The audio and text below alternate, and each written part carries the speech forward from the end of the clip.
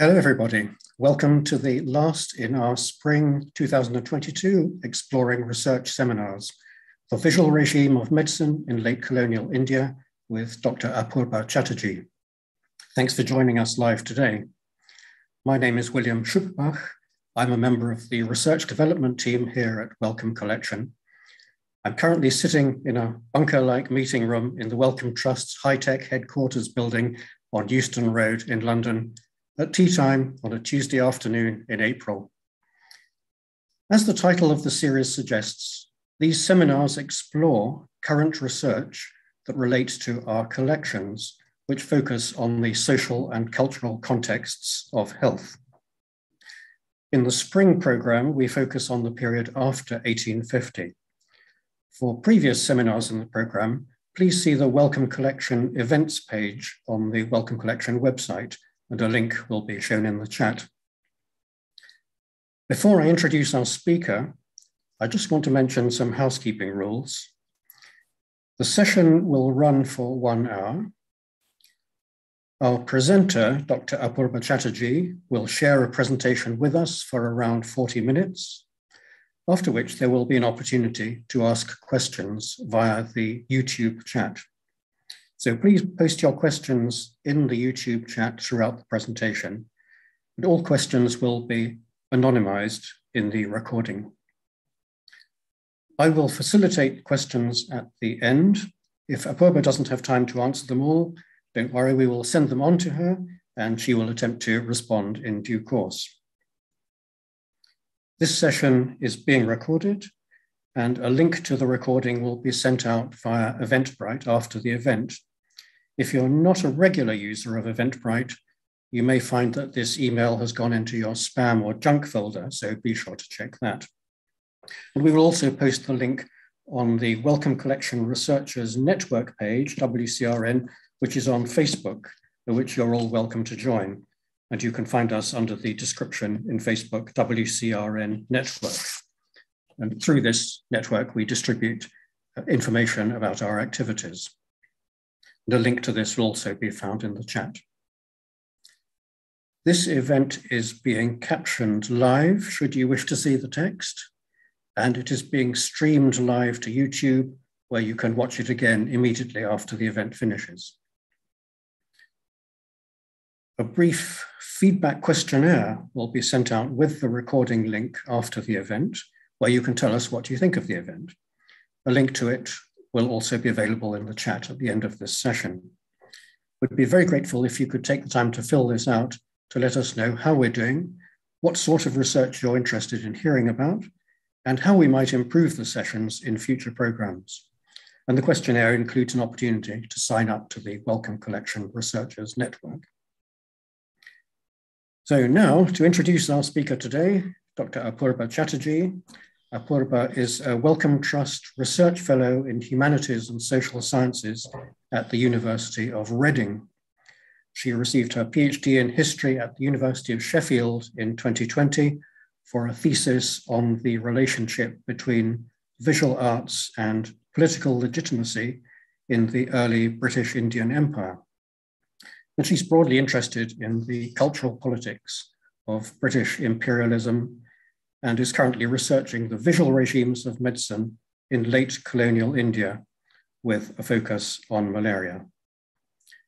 So over to you, Apurba.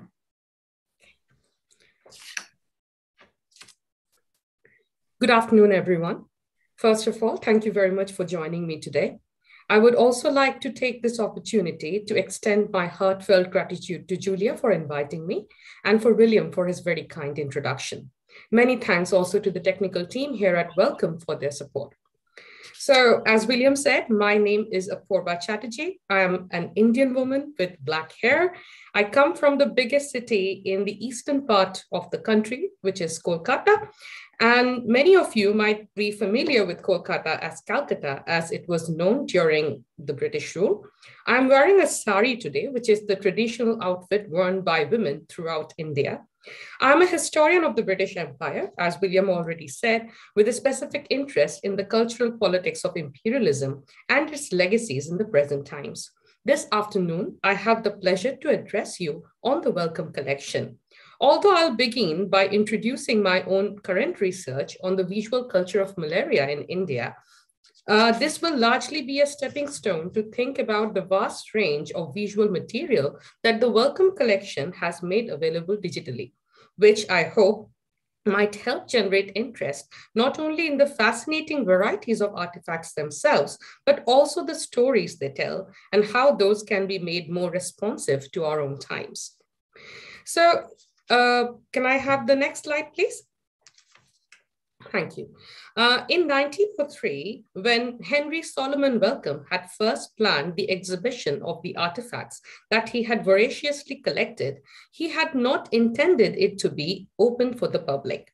Instead, Wellcome had aimed it for medical doctors and specialists as part of establishing his own professional identity in the field.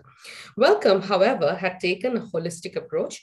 Not only was he interested in the medical instruments, but he also found delight in paintings, statues, scrolls, material, which probably nowadays would not appear as directly interesting for the scientist in the first place, because these artifacts would be largely related to like the fields of humanities, for example. So Wellcome was a believer in Christian moral and civilizational ideals, and the display of his collection was based on a historical, progressivist, and evolutionistic rhetoric. Wellcome benefited from imperial networks and echoed the contemporary models of world fairs and colonial exhibitions based on racial hierarchization. Colonial archives are known to have favored the colonizer over the colonized. This is especially true as historians have tended to prefer written material over other kinds of evidence. Steadfast adherence to facts as culled from official textual sources gave expression to this approach. The idea of the colonized nations as devoid of a historical past, or at least not one that could be properly known or interpreted by the people of those lands, became part of an aggressive imperialist agenda that glorified the role of its own actors as harbingers of modernity. In recent years, digitization has increasingly been understood as an important force in righting this imbalance. In fact, digitization is viewed as a means to bring to the fore the voices of the colonized that have hitherto remained unheard. Digitization thus gives expression to alternative worldviews and perspectives which are crucial to decolonizing our mindset and our scholarship at large. Efforts and initiatives on the part of the Wellcome Trust to take the decolonial agenda forward are worthy of appreciation. Within its physical exhibitions, both permanent and temporary, the Wellcome Trust has successfully built in the notions of sensitivity and accountability regarding our shared past and its not so rosy aspects. My aim today is to think closely about the digital side of the story with a specific focus on visual imagery. Speaking of visual imagery in relation to colonial science, I do not think it would be out of place to begin with none other than Henry Wellcome himself. So on the left side of your screen, now you have a cartoon of Wellcome as a mosquito from the early 20th century. Indeed, this was the age when the mosquitoes kind of gained in esteem, being identified as so I should use notoriety rather than esteem, because they were identified as the vector of a host of tropical diseases, including malaria. On the right-hand side, you have a caricature again, this time showing Louis Sambon, and here you also have Ronald Ross, like in one of the figures on the stick. Ronald Ross was the Surgeon Major at the Colonial Indian Medical Service, responsible for detecting mosquitoes as the vector of the malarial parasite between human bodies. I wanted to show these images together as these help us build a narrative of the Wellcome's connection with tropical medicine and in turn with India.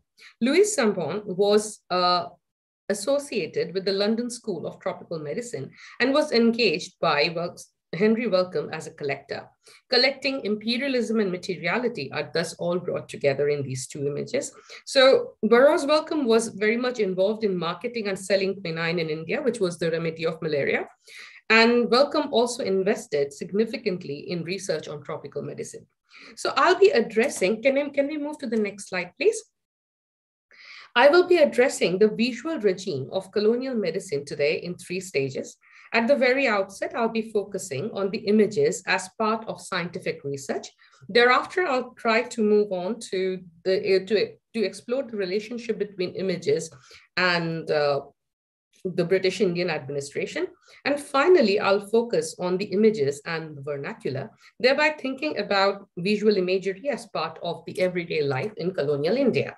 So if we could move on to the next slide, please. Okay, great. So researching on malaria, Ross was desperate to see the unseen, as reflected in his verse In Exile that he actually wrote the time when he was conducting his malarial research. I pray thee, truth, control my destiny distraught, and move my sightless soul in thy highways of thought. Can we move to the next slide, please? By truth, here he means the great scientific truth behind the cause of malaria that he was after. According to Ross himself, his research remarkably transformed when he started to use the microscope properly in the 1890s. Since his discovery, visualization became an important part of his self-presentation, as can be inferred from him being seated with a microscope on his table. Ross had considered his malarial experiments to be a visual revelation, which, as he exclaimed in his very famous Nobel lecture, ended for me at least the old research, the period of doubt, the groping in the dark, the secret spring had been touched, the door flew open, and the path led onward full in sight, and it was obvious that science and humanity had found a new dominion. Ross used drawings to communicate his research findings, first to Patrick Manson, a pioneer of tropical medicine, and later to Alphonse Laveran. Dependence on illustrations is clearly visible in Ross's mentor Manson's work as well. Manson's fascination with the malarial parasite's life cycle was an important attempt to trace the beast that harbored in the mosquito. The visual documentation of this beast, that is the malarial parasite, was thus the first step to know and understand it, thereby laying the foundation for mastering it. Drawing on Manson, Ronald Ross used illustrations extensively. Located afar in India, drawings of the parasite as present inside the mosquitoes made his research findings visible and also brought his textual explanations alive. Drawings sent by Ross enabled Manson to communicate his own findings to the scientific community in Britain. Thus, the drawings have had two functions. They confirmed Ross's claim of the mosquito as the vector of malaria. And second, these drawings basically served as a guidance for how and where to detect the parasite in the mosquito. So if we could move on to the next slide, please. So as we can see here on the images on your screen, the visual representation of mosquito and the life cycle of the parasite became the order of the day. At the center, you have the life cycle of Plasmodium as reproduced in Ronald Ross's memoirs. On the left-hand side of the screen, you have the images of the Anopheles mosquitoes, the vector of malaria, which were produced. These images were produced in the Wellcome Research Laboratory at Gordon Memorial Hospital in Khartoum. On the right-hand side, you have the image of a mosquito showing the signs of a blood meal from the Journal of Hygiene published from Cambridge. The interest in the anatomy of the mosquito and the observation of the development of parasite actually hint at links between science and visualization that reached its apex in the practice of natural history in the 18th century. So next, we will be looking at some natural history images on the next slide, please. Okay, so in fact, what we don't really think about much when thinking about Ross and his association with visuality is that Ross himself was an amateur artist. He had grown up surrounded by his mothers and aunts who were very fond of botanical drawings. Patrick Manson, Ross's mentor, believed that a practitioner of medicine ought to be a naturalist in the first place. So Patrick Manson always advised Ronald Ross to look for the ideal, ideal manners of like depicting the parasite. And this search for the ideal is very much part of the natural history illustrations, European tradition of natural history illustrations that reached its apex in the 18th century, basically. So Ross also took an avid interest, as proven by his draft of an illustrated volume of natural history based on the works, on the books from the library of Reverend Henry Wood and the works of famous 18th century naturalists Georges Cuvier and Comte Buffon, which were lent to him by his uncle Wilmot. So Ross cherished his relationship with Wilmot and admired his passion for science. His association with Wilmot actually made Ross believe more in the role of the public in shaping science, and this connection was actually instrumental in his own efforts, in his own attempts to make medical research more public facing. And that is something in which we differed from Manson. So Ross was very eager to communicate his findings to the public, and that is something that he harps on a lot throughout his memoirs. So let's look at some of those natural history illustrations on the screen. So on the top left-hand side, you have the image of a mosquito by a Dutch physician named Jan Swammerdam. It is dated around 1669. This minute attention to detail, as seen in the image, was something that was to be useful later, as we saw, like in case of malarial imagery, to like a detailed location of detailed understanding of the anatomy of the mosquito, as well as the parasite within the mosquito and the different stages of the growth of the mosquito. So below on the left, you have the representation of 5 water beetles on a fruit plant from Dutch artist Maria Sibylla Merian, whose work is titled Metamorphosis, so this work is actually based on the depiction of insects in Dutch Suriname. Such strategies of observation were increasingly useful in the colonial context of commercial and political dominance and appropriation. Next, we have a cluster of insects as represented in an English translation of Comte Buffon's Natural History. Works of Buffon were really relevant in the context of British Indian Empire, where British patrons often delegated the task of producing natural history illustrations to local native artists, as the traveling British artists who came to visit India did not consider such artistic commissions worth their while. Within the corpus of Indian art for the British, which was previously known as the Company School of Painting, but now we know it as Indian export art, natural history images are quite prominent.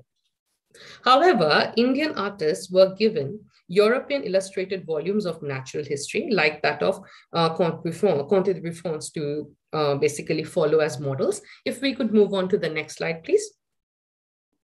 Thank you. Next, we have the images of a lizard, a snake, and a beetle painted by Bhavani Das, who was one of the 3 artists working for Lady Mary Impey, the wife of Sir Eliza Impey, the first Chief Justice of the Supreme Court of Judicature in Calcutta.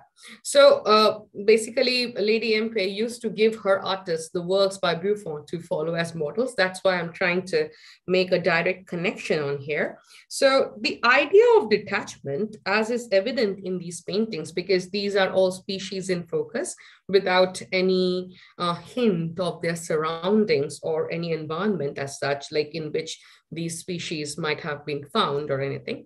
So one thing that is often noted is that Lady Impey used to pay a lot of attention to the environmental conditions within which a species of plant or animal could be located. But such kind of information did not seem to have reflected much when it comes to the visuals being prepared for her. So Lady Impey had basically more than 300 life-size paintings of Indian flora and fauna made for her from 1774 to 1783, because that's the year. In 1783, basically, she left for Britain with her husband. These images form an exception within the canon of Indian painting for the British, as these are signed paintings. The majority of Indian artists working for the British basically remain anonymous because most of these paintings are unsigned. The paintings that Lady Impey brought back with her proved to be very useful for British naturalists like Thomas Pennant, for example, for his views of Hindustan, for his book, Views of Hindustan. So now let's move on to the next half of my presentation. Could we go to the next slide, please? Okay, so the discovery of mosquitoes as the vector of malarial parasite encouraged the colonial government to turn its attention to Indian environment afresh. So as Ronald Ross himself had pointed out, malaria is the greatest enemy of the explorer, the missionary, the planter, the merchant and the farmer, the soldier, the administrator, the villager, the poor, pretty much everyone, and has profoundly modified the world's history by tending to render the whole of the tropics comparatively unsuitable for the full development of civilization. The idea of locating the breeding grounds of mosquitoes in pools, marshes, swamps, and paddy fields became one of utmost importance as part of direct action in terms of public health, basically. So drawing and microscopic photography became integral part of the colonial administrative malaria surveys that flourished in the early 20th century. And the surveyors were always advised to keep drawing books, photographic material, and pencils with them on site. Thus, imaging was kind of indispensable to the whole process. So this is actually quite evident from the next image that we are going to see. So we have the image of an image from S.R. Christopher's How to Do a Malaria Survey on the left-hand side of the screen. So understanding of the anatomy of the mosquito and how the parasite harbored within the mosquito's body, as we can see, are again prioritized here. Thus, knowledge would now be used to catch mosquitoes on a much larger scale than Ross had attempted for his experiments in order to now get rid of them, of course. Next, we find Ronald Ross as catching mosquitoes with a net. It's like a caricature again, perhaps as indicative of the mosquito brigades that he had helped organize. And underneath the first cartoon, you have another one. So that actually represents Ronald Ross as wearing Highland dress, a testimony to his Scottish identity. Together with his bagpipe, he has oil and fish as destroyers of mosquito larvae. Illustrations are indicative of the context in the early decades of the 20th century, in which governmental efforts to disseminate diagrams via school textbook, posters, and manuals about the etiologies of malaria among the colonized South Asians was basically being attempted.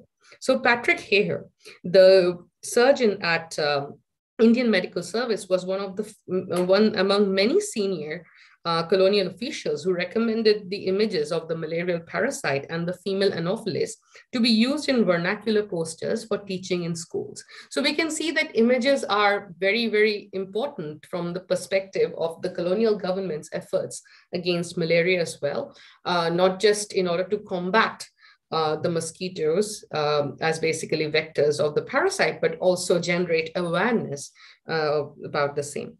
So this, can we move to the next slide, please? So this attention to the Indian environment as part of surveillance against malaria basically echoed the rhetoric of improvement as prevalent in the 18th century. So nowadays, like with changing scholarship on malaria, we have this idea of seeing that how the metaphors of war and the metaphors of somebody being a soldier against malaria is very, very prominent. And one of the very important connections in terms of art that I would like to make here is that, like, it was the soldiers who probably made the first, produced the first representations of landscapes in India. So one of the most prominent ones was Francis Wayne Ward, who gifted his paintings based on southern India to the East India Company. And Ross's own father was also very fond of painting landscapes, and Ross remembers it a lot throughout his own writings, basically. So this idea of improvement, which was very, very central to the 18th century, an important aspect of this ideal was basically the aesthetic of the picturesque, which, while celebrating the decadence and roughness of Indian landscapes, those as in need of improvement and transformation that only the British could actually bring in. So this is something which is interesting. For me, it was very interesting because when I basically typed in the search word mosquito on the Wellcome like image website, Wellcome's website, many of the things that came up basically were like these images of landscapes. So that actually makes sense in terms of like the rhetoric of like improvement as such, and how that basically continued within the official mentality. So returning to the point that I was basically trying to make. So on your screen now you have 3 aquatints from William Hodges, who was the first professional landscape artist to basically travel to India in the later half of the 18th century. He was patronized by none other than Warren Hastings, the first Governor General of India. So Warren Hastings basically was very fond of Hodges' own agenda, and Hodges also tried to basically promote Hastings' cause and basically sing its praises literally. So on your left-hand side, you first have the image of a view of the Katra, which is like some religious buildings in Maqsadabad. The title says Maqsadabad, but it's actually Murshidabad. So Murshidabad was the capital of Bengal before Calcutta, and Warren Hastings was actually quite responsible in shifting the center of power from Murshidabad to Calcutta. And here, like Hodges has depicted that entire area in a state of decadence, and obviously a picture of decline is very much prevalent here. So if we could then move on to the slide, move on to another image on this same slide, we have the fort of Gwalior, like just on your right-hand side below. So that also has this ruggedness and this kind of ruggedness and decadence, which is very, very much part of the picturesque ideal that had also developed in the later half of the 18th century, and actually was quite took a very interesting experiment, expression in the colonial context, like depictions by the river, as we can see in the case of the Katra. And these are quite important. So another, I think one of the aquatints that actually talks about this rhetoric of the picturesque and the whole idea of the British improvement of Indian life is that of the illustration, that of the aquatint above that of the fort of Gwalior that we are going to see, the one just next up on the right-hand side. So here we basically have the view of a farmland in the Kingdom of Bengal by Hodges, which is dated like 1786. It presents the Bengal countryside in a state of calm and quietude. A woman is being shown as carrying a pitcher of water over her head, while 2 children and some men are in a relaxed state. The village cults under the tree beside the hut. The village cults are present under the tree beside the hut, and the presence of goats and cows in the scene add to the general peace that this representation evokes. This image does not even give a hint of the devastating impacts of the long-term effects of the Bengal famine of the 1770s and those of the land revenue experiments on the part of the East India Company throughout the mid-1770s and in the 1780s. Furthermore, it does not register and thereby tries to neutralize the dangers of peasant rebellions in this period, continuing well into the 19th century. The British obsession with settled agriculture, which also was seen by South Asians as one of the agents of basically generating malaria, the British obsession with improvement of land and settled agriculture under the management of landowners, influenced by the culture of physiocracy, found expression in the permanent settlement of 1793.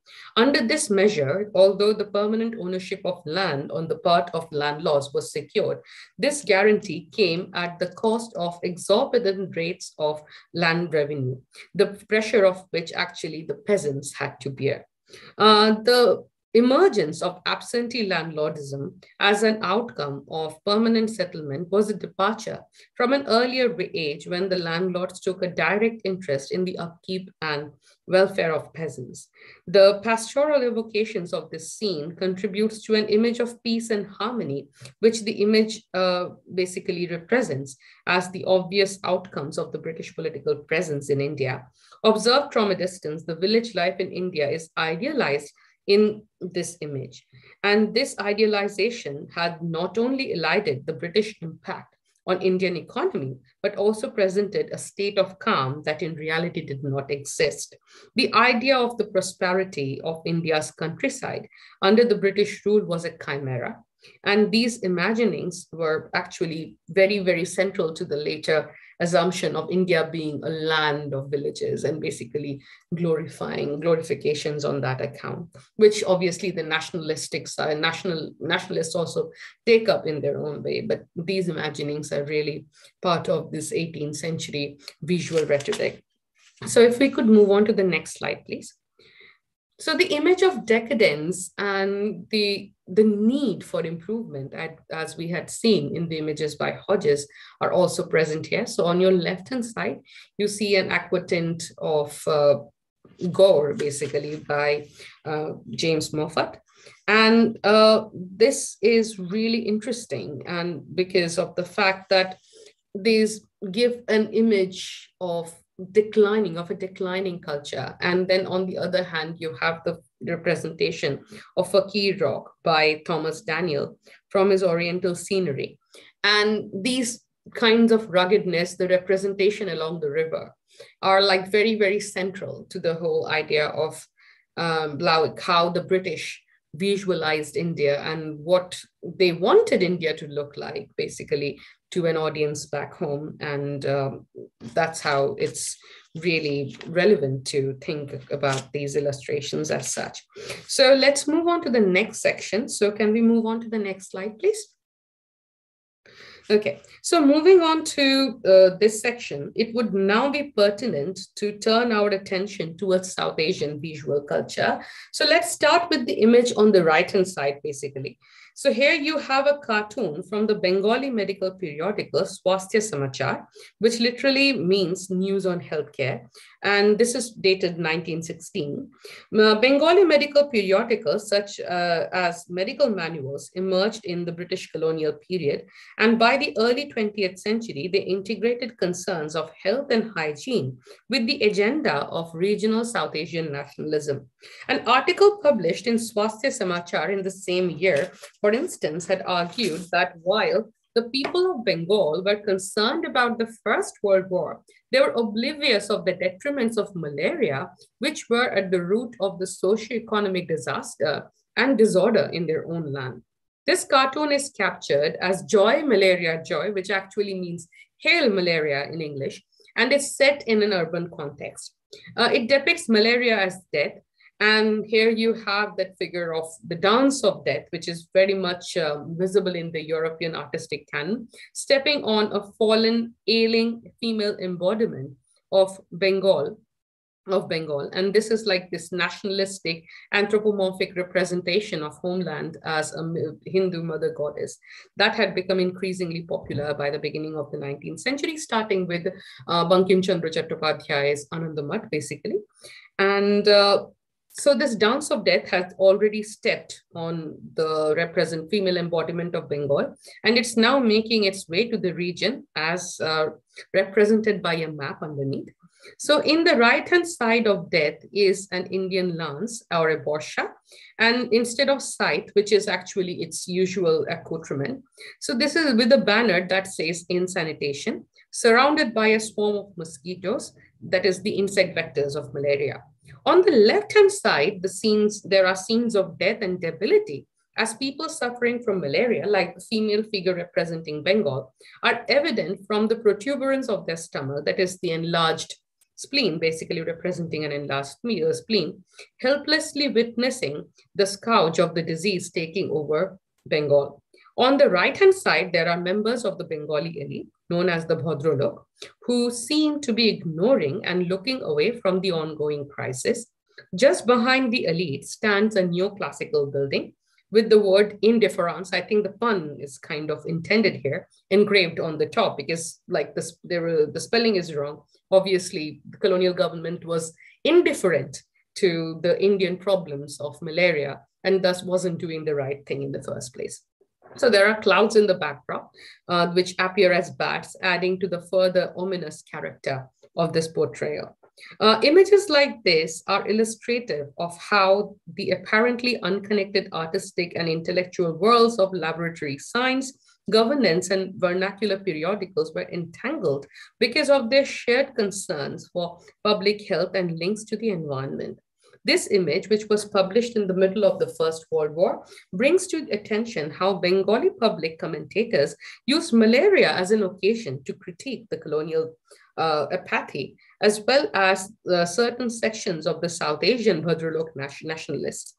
The image alleges that even as malaria thrives on insanitation and vanquishes the female personification of Bengal who languishes on the ground, the colonial government, represented by the imposing building with building in neoclassical style, is displaying indifference while the Bhadralok nationalists are actually looking away. So that is something which is like it is bringing different diverse worlds on visual commentaries on malaria as such, as we can see here.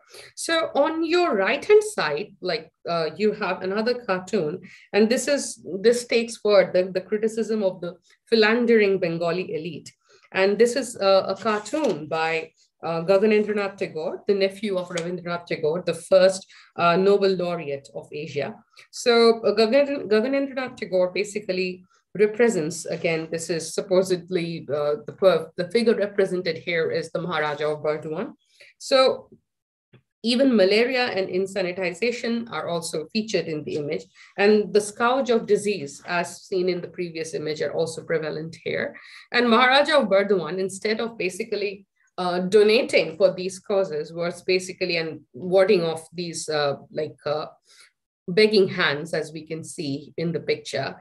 And like instead of helping better the cause of the people at large, he's like warding people away. So he's indifferent to the question of malaria as such, and that is what is being mocked at here. So at the center of the slide, we kind of have my favorite image. Apparently this might appear as unrelated to what I'm trying to discuss here. However, the title of the image reads, "They fought for a year in the stomach of the mosquito." And this is part of the folk tales of Hindustan, which was published in 1913. This image is indicative of Indian awareness of the mosquito's anatomy. The idea of the parasite as maturing inside the gut of the mosquito here has been transformed into that of conflict between two social groups, the peasantry and the exploitative moneylender. So if we could move on to the next slide, please. So now we are going to think a little bit more, like we wouldn't be talking on this slide about malarial image as such, but we will try to think a little bit closer about the belief system surrounding diseases and diseases in India, basically. So we here have on the left-hand side, goddess Sitala, literally the cool one, who is understood to be the presiding goddess of smallpox and other epidemics. The figure directly associated with fevers in Bengal is the demigod or demon, Jarasura. I haven't been able to find any of his images as yet. His statues exist, but I haven't been able to find any of his images yet. So I'm still looking for that, actually. I hope I too find it in course of my research. So within Indian society, therapeutics are steeped in culture, and worship of deities to propitiate them during the times of epidemics does not necessarily mean not taking steps for treatment. Here we have seen that Sitala, goddess Sitala, is riding a donkey, her vahana, as we call in Hinduism. So in fact, donkey's milk has been used as a treatment for and prevention against viruses during the months of spring in rural Bengal. And in addition to being in addition to being offered during the worship of goddess Shitala as well. So in like the European association with the donkey's milk, basically, I think like the closest association that might come is like Cleopatra used to bathe in the donkey's milk. But this kind of a system is like really therapeutic and quite cardinal to like traditional belief systems, basically. And that is something that I'm trying to highlight here.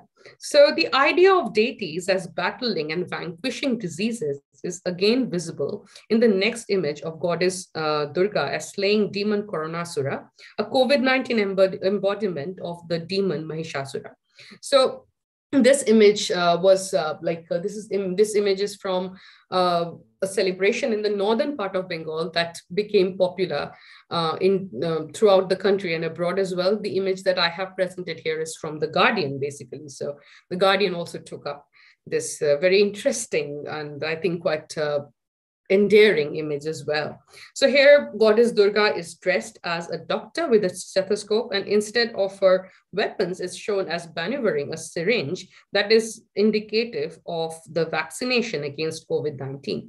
So vernacular images of these kind are, as they were in the past, an important means of generating awareness against diseases, and especially relevant during the times of the pandemic. So like one of the things that comes up a lot, like in the wake of the COVID-19 and everything, is like how traditional societies have generated awareness and beliefs and regarding the disease. And so these examples are like important too for us to understand as we are still kind of living through a global pandemic.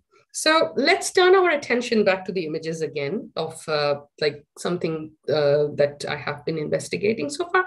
So if we could move on to the next slide, please.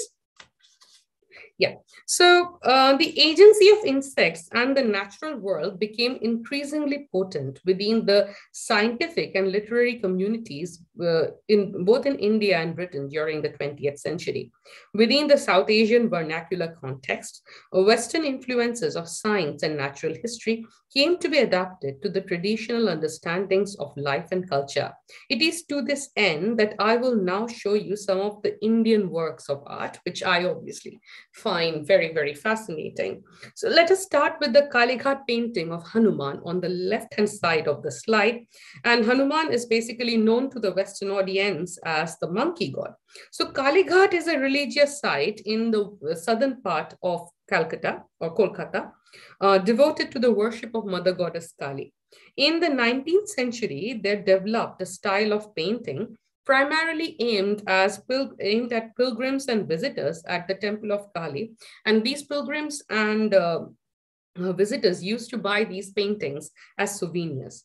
So this painting of Hanuman is interesting as it combines two different aesthetic traditions, basically. So Hanuman here is shown as revealing the presence of Lord Rama and his wife Sita within his heart. And this association is part of the 16th century retelling of the epic Ramayana, that is the tale of Rama. So the reference here is from the chapter Sundarkand in Ramayan, which is actually a glorifying account of the deeds of Hanuman in the service of his Lord Ram. So there is a particular poem within Sundarkand, which is called in the praise of Hanuman, which is called Hanuman Chalisa. And Hanuman Chalisa actually has this line, Ram Lakhan Sita Man Basiya. And this line is in Awadhi, which actually is a dialect of Hindi. And this line literally means that Ram, Lakshman, who is the brother of Ram, and Sita, Ram's wife, basically reside in the heart of Hanuman. This deeply religious association, however, has been expressed here in a European natural historical mode. The representation of Hanuman strongly echoes the depictions of monkeys and gibbons by Bengali artist Halodar, produced for Francis Buchanan Hamilton, a Scottish naturalist who is known for his authoritative surveys of Bengal and Mysore. On the left-hand side of the slide, you have another Kalighat painting, this time the representation of a fish and a lobster, perhaps influenced again by the illustrations of fishes produced by Indian artists for Buchanan Hamilton. These images, Buchanan Hamilton's archive is now part of the Linnean Society in London.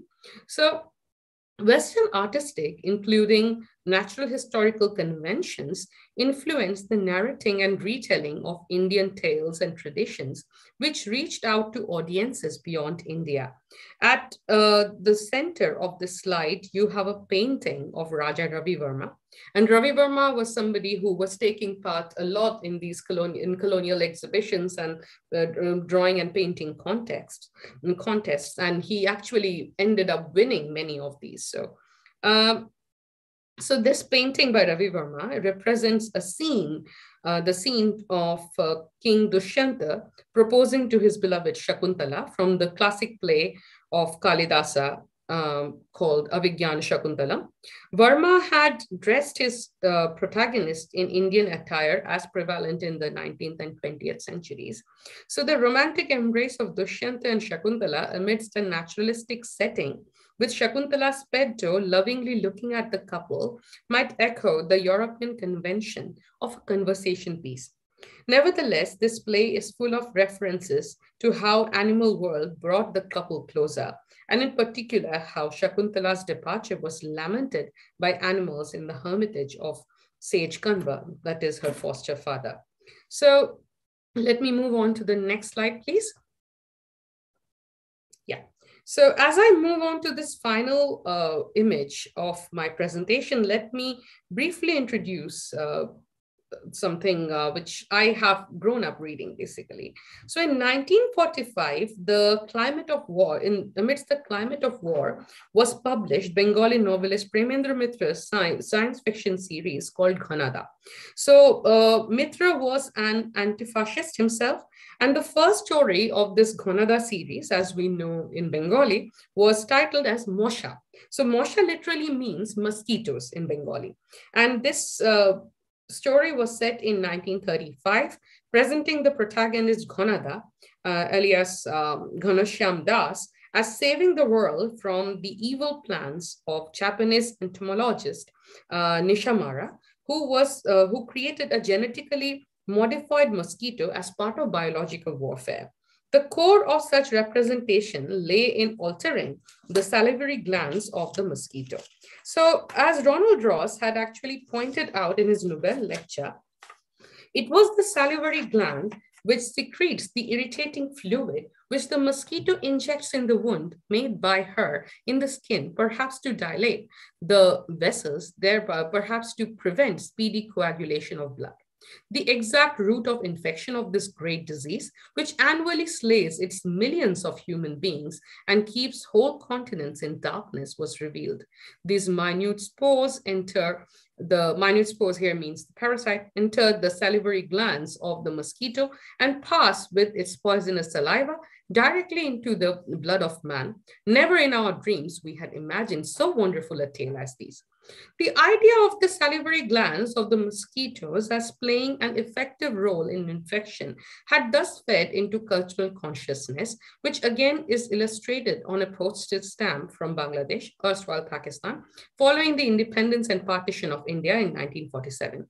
In this image, the needle named malaria eradication pierces directly into the salivary gland of the mosquito, thus hinting again at the aim of generating wider awareness of the anatomy of mosquitoes. So to conclude my presentation today, the study of images can be productive in three ways. First, it can help challenge the Eurocentrism of global order. Secondly, global knowledge order. Secondly, such an approach can strengthen our understanding of the of how scientific endeavor can be both a product as well as reflective of the class-based, gendered, and racialized differentiation.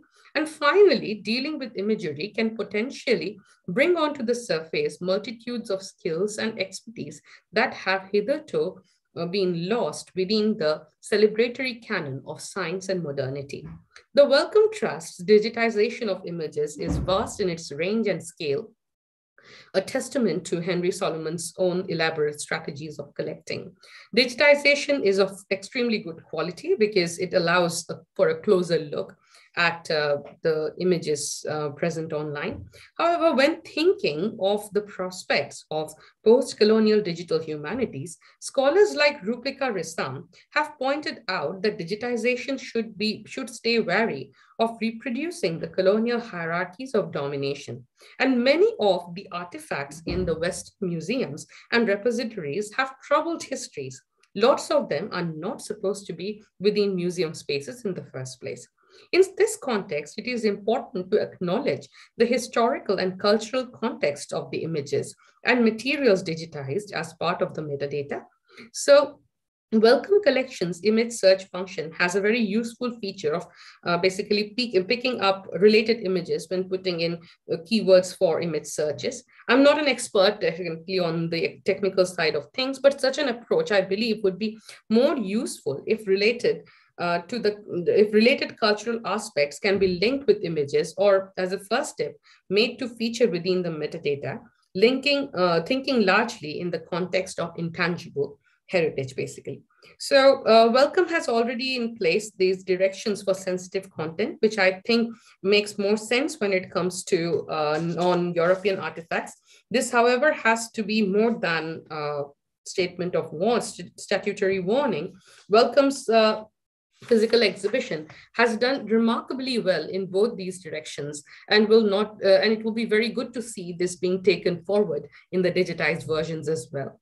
Wellcome's attentiveness to non-European languages is very praiseworthy. I would personally love to see this being brought into the context of images as well. So non-European images, which are an asset of the Wellcome Collection, are kind of representative of the medical diversity of the social and cultural context within which like healing cultures and medical sensibilities develop in different parts of the world. So, and this is something that medical education has recently started to take into account. So something like the ineffectiveness of traditional medicine is often highlighted as like something to legitimize and justify the role of Western medicine. And people are kind of, through critical medical humanities and also like changes in the way medical education happens, these things are now increasingly being questioned. So which is definitely a great step forward.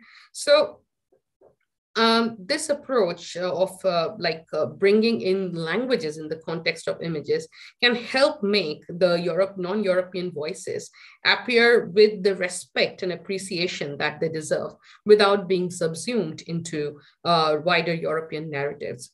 The final point that I would like to make is that of community involvement. So I already saw that William had laid out how like there would be feedback to go after, like a feedback form that would be sent to visitors after, like to listeners, not visitors, sorry, we haven't gone back to in person quite as yet. So to listeners after the seminar. So Wellcome strategies of basically free high quality exhibitions are really valuable in terms of public history, and the images, as my presentation has hopefully shown, can make the collection more public facing.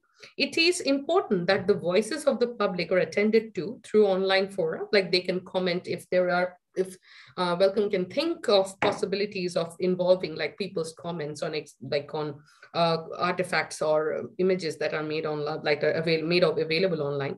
Especially this effort will especially make sense, in my opinion, at a time when the traditional forms of museum displays are being made increasingly open. So such an approach, I believe, will not only help in making our communities more sentient, but will also ultimately contribute to a better research culture and, of course, like a better future. Thank you very much.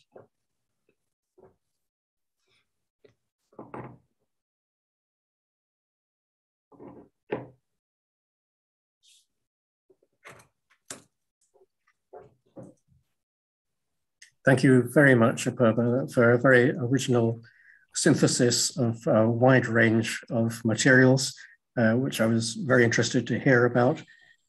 We've come a very long way since the pioneering works of Mildred Archer on Oriental scenery and company drawings, and I agree that Indian export works is a much better term, enabling us to get away from the inherited terms.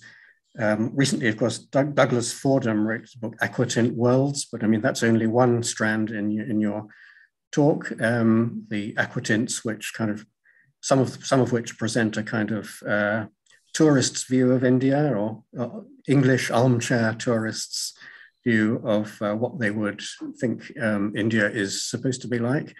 But you've expanded and critiqued that and provided a context for it. I mean, thinking about malaria, I mean, it's a very complicated disease. There are many stages in its etiology. You don't just, something hits you and you get it and that's it, and then you recover. There are the pools of water that gather on dustbin lids or in open dustbins, and the mosquitoes, and then there's the parasite and its life cycle. Outside the body and inside the human body after it's been bitten. So it's incredibly difficult to understand. I mean, even today, it must seem kind of a very nebulous sort of experience to some people. And so one would think that the identification of an actual physical animal, the mosquito and the parasite, by Manson and Ross, must have made it much easier for a kind of public relations aspect to communicate. But if there was no native Indian tradition of kind of natural history depiction of mosquitoes or insects generally, then would that not just be kind of yet another imposition of an alien culture upon the indigenous people? And so it wouldn't have any effect, or maybe it did. What do you think? It's definitely a very, very interesting question. And obviously, I'm more inspired by this question, because I have just started my project. So taking it forward, this is something that I would really think about as I basically get a chance to do the archival work properly. Well, Indian did have the tradition of visually representing insects. We see that a lot in, for example, in Mughal paintings. There are traditions in there. And in ancient Indian epics, insects have a very, very prominent role. For example, Mahabharata is full of instances how an insect basically changed the fate of a great man. So Indian culture is full of instances where these non-humans, even as small as insects, have held huge agency. So I think that kind of potence is something which is very, very interesting to take forward. And then how visual culture basically picks up on that, because something that I actually encountered during my research for this talk, as well as for my wider project as such. So Babarnama, so the first Mughal emperor in India, Babar basically criticized everything about India and Indian environment. He didn't even mention mosquitoes once in the context of India, which was very surprising for me. He mentions mosquitoes in the context of Kabul and how it is problematic and how it is so disturbing, but he never mentioned mosquitoes even once. Jahangir mentions mosquitoes just once, they went hunting in central India, but had to give up the campaign immaturely because obviously due to mosquitoes and things like that. And that's where it ends. He doesn't really take it up much. So this is something which is worth investigating, definitely. And your question obviously inspires me to think more closely about the subject. I can't see any other questions in the chat, but I would just thank you for your comments on how we could improve the Wellcome catalogue, because we're always thinking about new ways in which to do it. Yeah, I mean, if you were the director of the Wellcome Trust and you could give any order you liked as to what we should do to improve it, what would be most useful to you in terms of adding additional context?